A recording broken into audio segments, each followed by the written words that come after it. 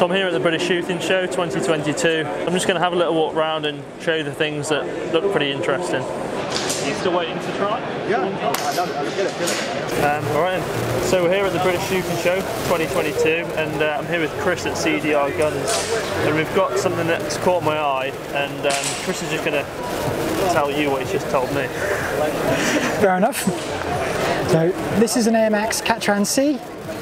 As you can see, we've got a lovely folding stock, probably easier to see it that way. Fully adjustable cheek piece, adjustable for length of pull and adjustable on the butt pad for height. We've got an anti-double load system on the 18-shot 177 mags.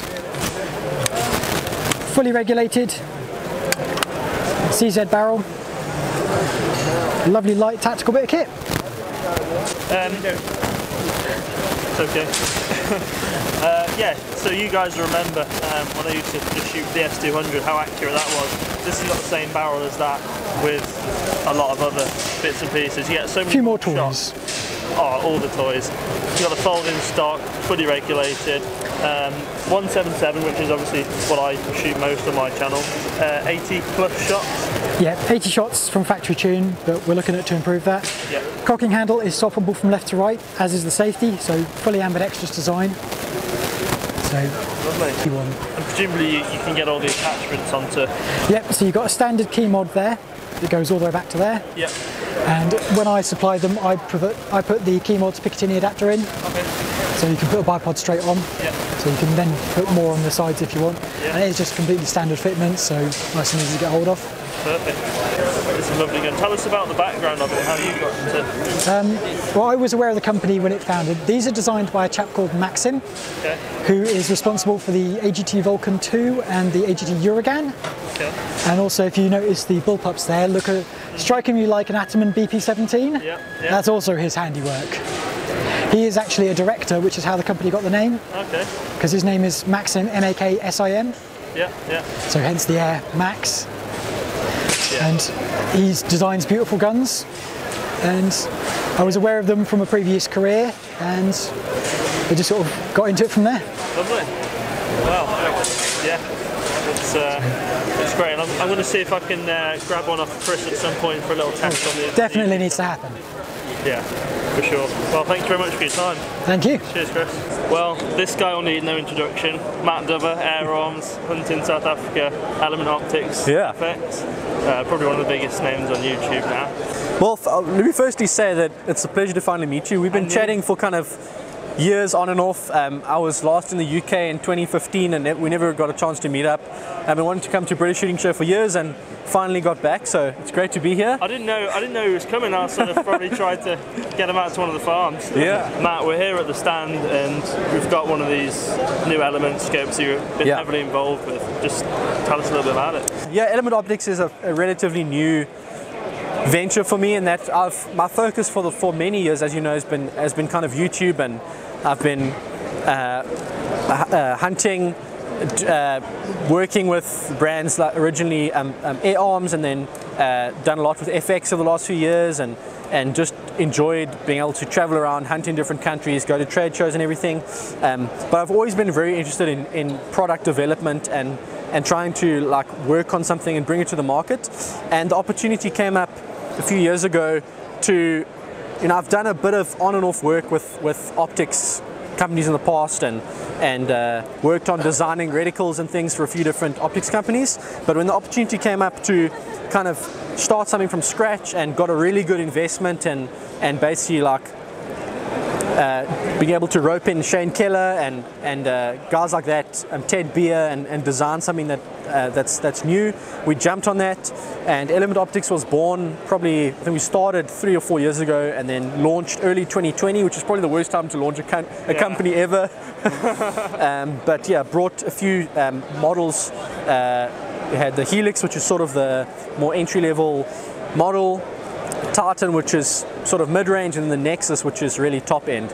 And recently brought something like, this is the 4 to 16 Helix, which is a new magnification range. So the Helix would be something ideal to go on like the sub 12 foot-pound. Exactly, and the Helix is, I think it's really well suited, especially if you're looking at airgun scopes, because an airgun scope firstly, you've got that loopy trajectory that you have to account for. So whether you're using a reticle or dialing, you've got to account for that.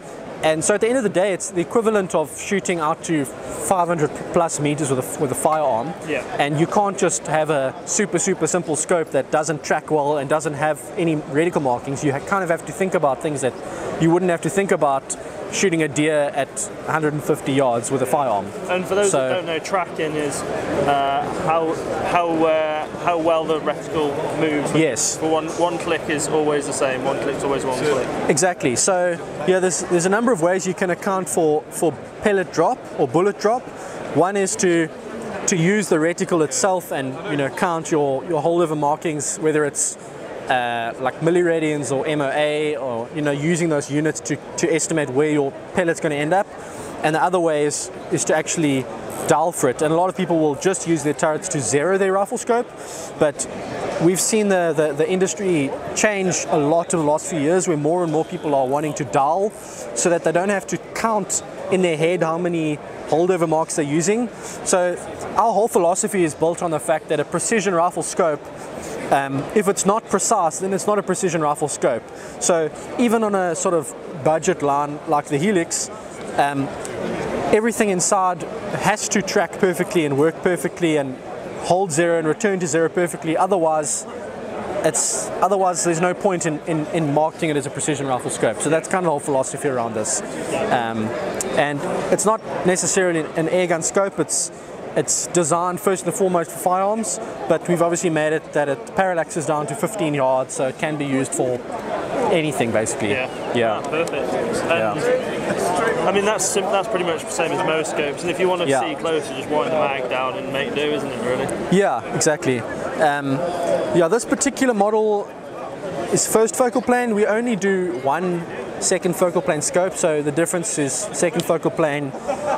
Your reticle, no matter what you do to your magnification, the reticle appears to be the same, which a lot of people prefer, especially for hunting and stuff, because your reticle thickness doesn't change. Whereas a first focal plane scope, the reticle changes thickness with as you change the magnification, and that can kind of affect the thickness as well. But we do offer both, and we feel it's important to offer both because there are really so many different shooting applications and so many different demands. One thing we've learned is, like, you're never going to make everyone happy. Yeah. Perfect. Well, thanks very much, Matt. Cool, pleasure. It's been great chatting to you. You too. And keep well. Hopefully we can put a few pellets into something in the future. Yeah, absolutely. Well, I do intend to come back here more regularly. I've got a 5-year UK visa, which means I can come whenever I want now. Yeah. So maybe next year we'll plan something. Lovely. It'll be quite fun. Lovely. I mean, yeah, that'd be brilliant. Cool. Cheers, Matt. Great. See you in a minute. Keep well. Thank you.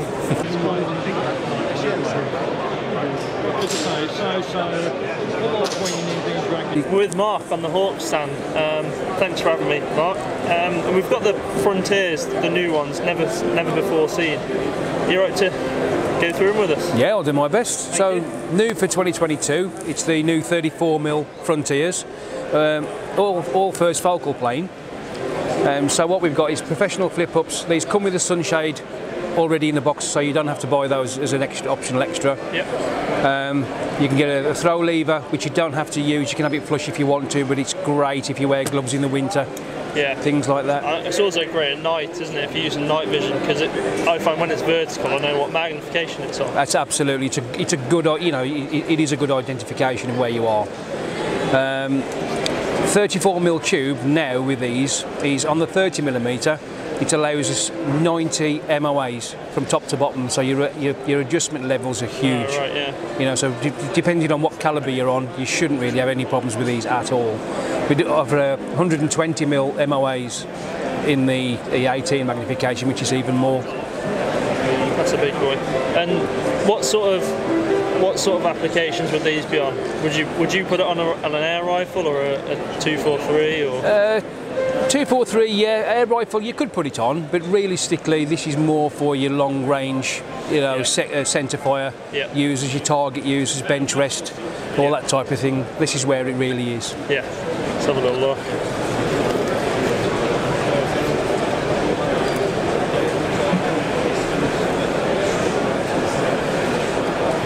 Yeah, for me I definitely have the I definitely have that guy on there. Yeah, yeah, it makes it so much easier. Yeah.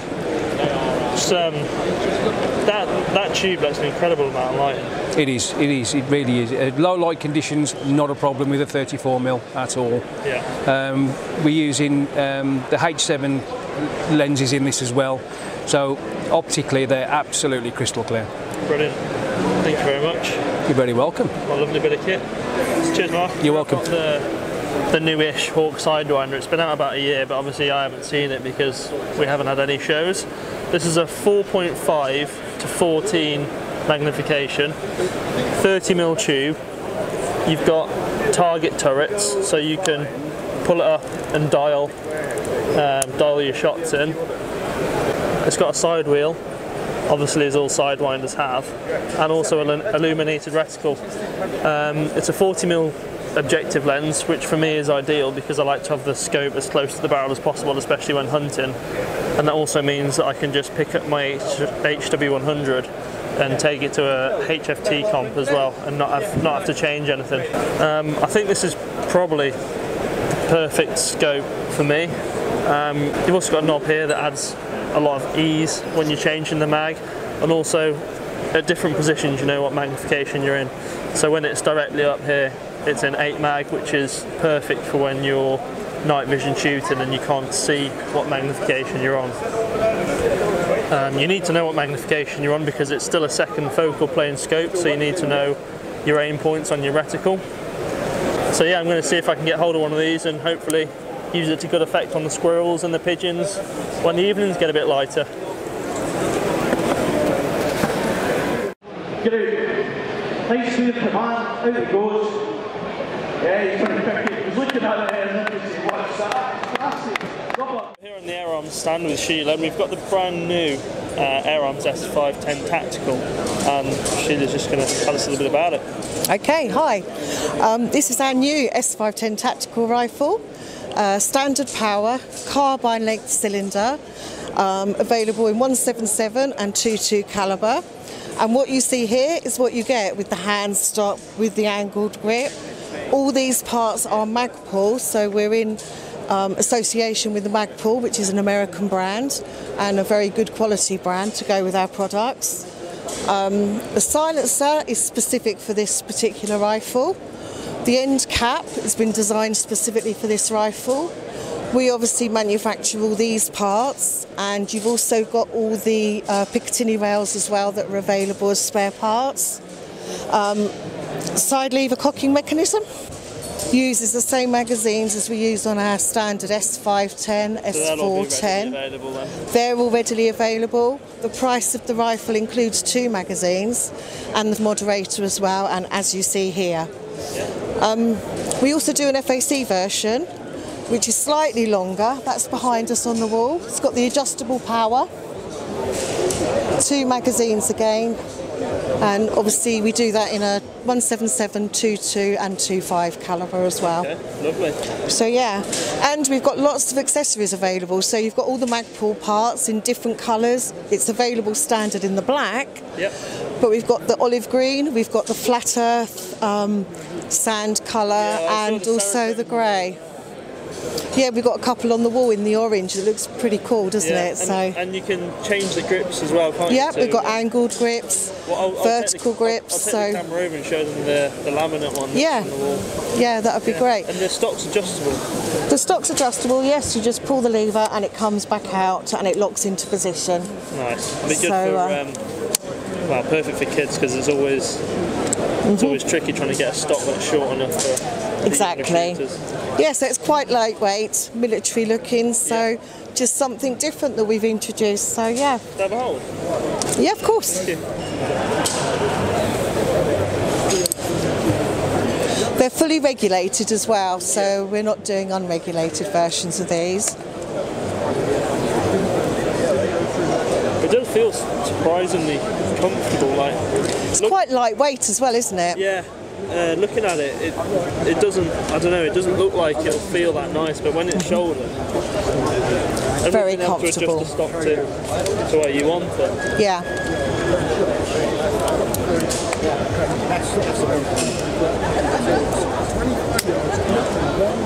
Very good. Thank you very much, Sheila. That's okay, you're welcome. See you again. Nice to see you. Then we're trying to go all catch this on us, aren't we?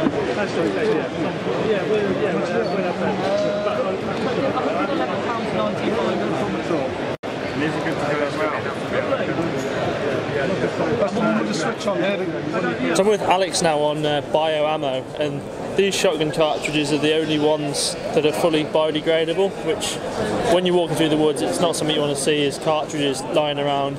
We all try and pick them up, but at the end of the day if you're using a semi-auto, a lot of the time you can't find the cartridges.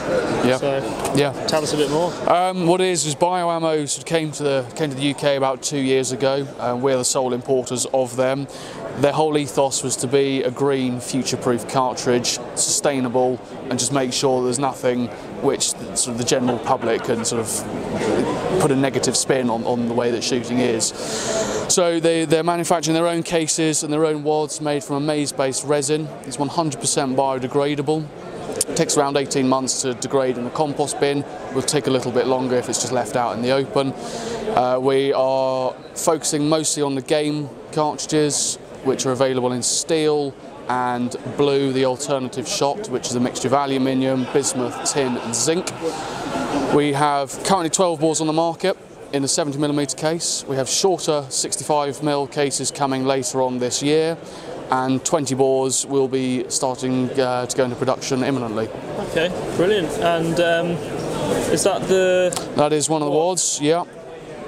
And that's also vegetable? That is, yes. Resin? Yep. Okay. And that is one of the cases. It does feel like a... It feels like a sort of what plastic is and does, but it is not. No. Brilliant. Thank you very much, Alex. No, that's all right. Cracking. Thank you. That's all right. We're here with Jamie at AimCam again. We've met Jamie before with previous models of the camera, and there's a new one out. It's been a few years since we've seen AimCam. We've been busy. Tell us about it. Well, there's a little thing happened called lockdown and COVID, so what did? We just got busy thinking, well, everyone's going to come back and want a bigger and better camera, so we produced the Pro 3K. We made, from what was the 1080p AimCam Pro 2i, we made the Pro 3K, the world's first, most powerful 4K line of sight camera system.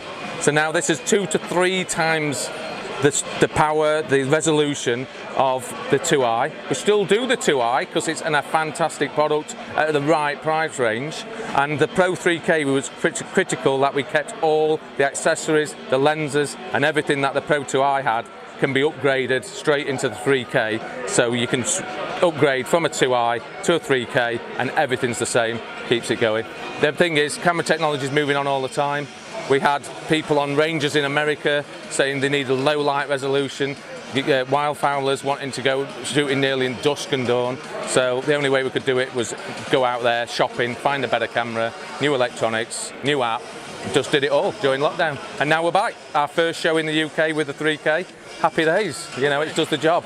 Yeah, so that's the key thing. I'll put a link in the description to the video I did of my AimCam Pro Shooter with Tom, and yeah, have a look at it. And now we need to get you shooting with this, don't you? Yeah, we'll some serious footage, see what it's like. Yeah, we look forward to it. It's really exciting. That's it. We've had great feedback about it. So yeah, happy days. Get yourself on aimcam.com, and yeah, thanks for joining us. Great. Cheers, Jamie. Cheers, mate. We're here on the Nightville stand. Hey Andy, good to see you, young man. And you. All these years. Here we are.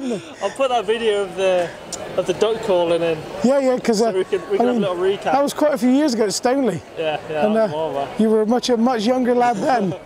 Probably still no better at duck calling now. Where you going from?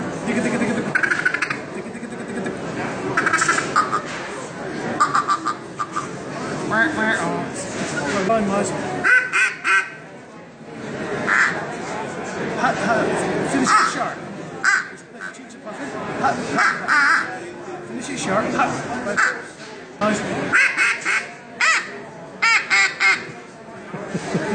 Three blind mice crack back. Oh, I don't know. I've got the calls with me if you want. We can give it a go, but you know, I'd rather bring punters to the stand than scare them away. Yeah, you're not gonna get any more from me duck calling, that's for sure. Yeah. Well, here we are on the Night Pearl stand. Czech company. I'm doing quite a lot of work with them. So what would you like to know about this gear then? Just tell us about it. Like, what would make me want to buy it? No, the Night Pearl Thermal, I mean, is some of the best I've ever used. Strong, reliable, you know, it's good clarity. I mean, as that chap was saying just now, it's a game changer. You know, I first bought one of the Night Pearls back in 2018 when I was with Nightsight, and I bought one of those and haven't looked back. And it's still one of my favourite units now, although it's the lowest range model now, really. But this one here is the Scops 50 Max 3, and well, you saw for yourself. I mean, it's awesome. I mean, I've been using this for all sorts of things on my pest control range, professionally. I mean, you asked about squirrel drays and squirrels. It's thermal, isn't it? So it shines up the... It brings up the heat, you know. I mean, like I said, I changed it to an orange one and everybody looked like they were Tango just now. It's like great, but... It was like walking down Essex High Street. But, you know, I mean, you know, like say squirrel drays, they just light up, they glow when there's a squirrel, and so it saves going around poking the ones that aren't. Yeah. Yeah. You know, so you know, brilliant bit of kit. The Scops Max 3. This is the top of the range. There's a budget to suit everybody with this. Yeah. When I say this one is top of the range, I bought this and the other one, the Sear 50, which is a front add-on scope. I bought both of these on my business because they're a game changer for the business, and they paid for themselves within 2 months. Yeah. I've got work coming in just out my ears at the moment. Pest control business. I mean, these guys want me to go to IWA in Germany with them. I can't go. I'm fully booked. I've got no room left, and I'm like, sorry guys, I can't come. Yeah. It'd be nice, but you know, can't be everywhere. No. And the price of this one, what's just the... Well, this is the top of the range one. So this is the Max 3, the 50mm lens. So this one's 2,595 or 695 off the top of my head without looking at the price list, which is over there at a shop. Yeah. So, and the cheaper one? The cheapest one that I really love, which is the one I bought originally, is 650 quid. It cost me £1,000 4 years ago when I bought it, out my own pocket, and you know, so there we go. So top of the range, and that and the difference between them is just clarity and size of lens. I mean, that's only a 15mm lens or 25mm lens, something like that on that one. Whereas like it's half the size. Yeah. I think that's a 20mm lens on that one. And what would that mean in the field then? What difference would that? Length, you know, how far you see, field of vision, slightness of clarity of tube. I mean, it's perfectly fine like that as you sign. Whereas this one, you can zoom in that little bit, because with thermal you can't zoom in too far. It's like on your phone. If you zoom in too far, pixelates. So, but an experienced hunter like me or yourself, you can look through that and go, yeah, that's a 200 yards. That's a hare. That's a rabbit. That's a fox. Just by the way it moves. Yeah. Whereas this one, top of the range, you can zoom right in and see its whiskers twitch, and you can tell whether it's a male or a female. Brilliant. You know? So, if you sort of foxing and doing things with bigger guns at longer ranges, then probably spend a little bit more. But if you're just air rifle shooting like me, yeah, I mean, to be honest, I've shot as many foxes with that low range model. Yeah. It was like, you know, they are heat source. That's a fox. Up on the sticks, fox, bang, poof. Okay. You know. So the difference is that'll give you a heat source. Experience tells me what I'm shooting at, whereas this is as clear as looking at this video on camera. Obviously, I spoke about the Scops Max 3, and that's basically the same unit into a Sear 50. This is a front add-on scope. Now, this is quite unique in many ways, because literally, pop straight off your scope. As long as you've got a scope the same size unit, you can just pop straight back on. You know, and you can chuck that right up to a 50 BMG. Right? Nice. So, but if you haven't got the same size scope, what you do is you have a couple of these, and just a 10-second change from rifle to rifle turns into a 30-second change, because you got to unscrew one, screw the other back on, clip, done. Yeah. Simple as that. It fits on every rifle. And you say there's got a rangefinder in there? Yep, got built-in range.